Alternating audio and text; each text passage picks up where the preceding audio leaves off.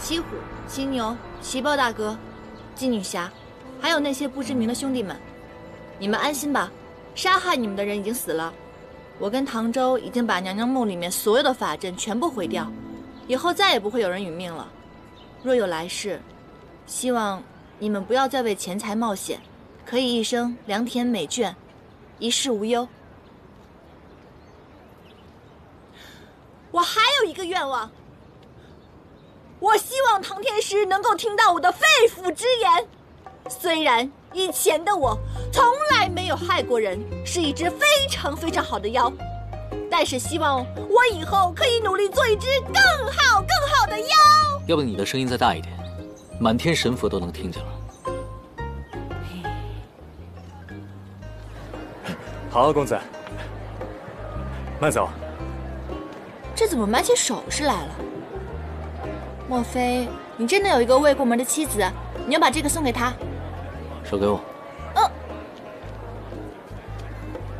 干嘛？虽然人家叫白漂亮，确实是又白又漂亮的，很难让人家坐怀不乱啦。可是我们人妖有别，你又是个捉妖师，我只是个小妖怪，这样不好吧？闭嘴！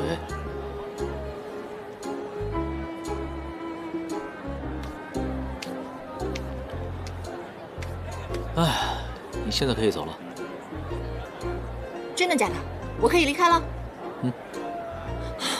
唐天师果然是唐天师啊，气度不凡，告辞。3。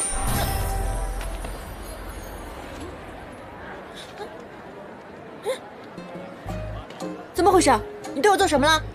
你也别费力了，待在我身边3步之内。这个镯子上面呢，施了我自创的不离锁，我说几步，你便只能离开我几步。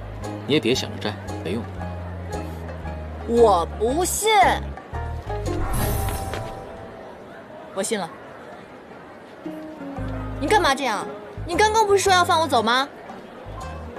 哎呀，我想了一下，觉得你说的很对。将来呢，你可以给更多的妖做榜样，所以啊，你还得在我身边多待一些时日，接受我的言传身教。不，我不要，我不想这样。根据你每天的表现，我会调整不离锁的步数，好自为之吧。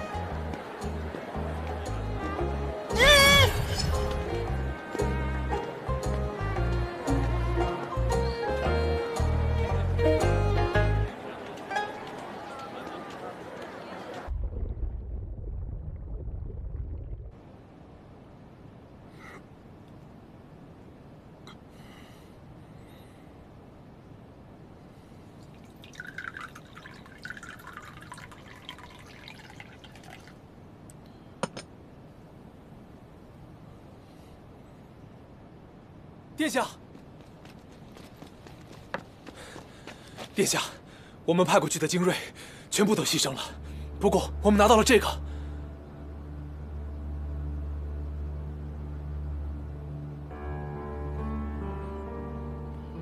一群废物！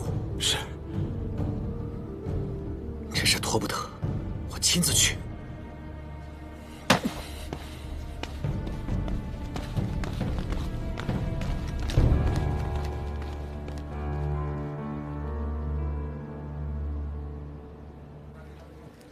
活神仙，活神仙，我真错了，我错了，我以后绝对不再背后骂你了。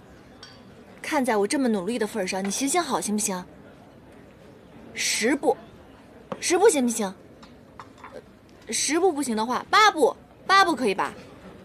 这样，一口价5步，5步行吧？小丫头这么勤快，不过想读几部书，你就答应吧。你不买，我替她买。多谢大哥，不用了不用了，反正我也够不着。这么喜欢读书呢，那就抄一遍《菩提静心经》吧。你若抄得好呢，说不定我会考虑一下，改个步数。没问题啊，可以啊，抄书嘛，抄10遍都行。来，请喝水。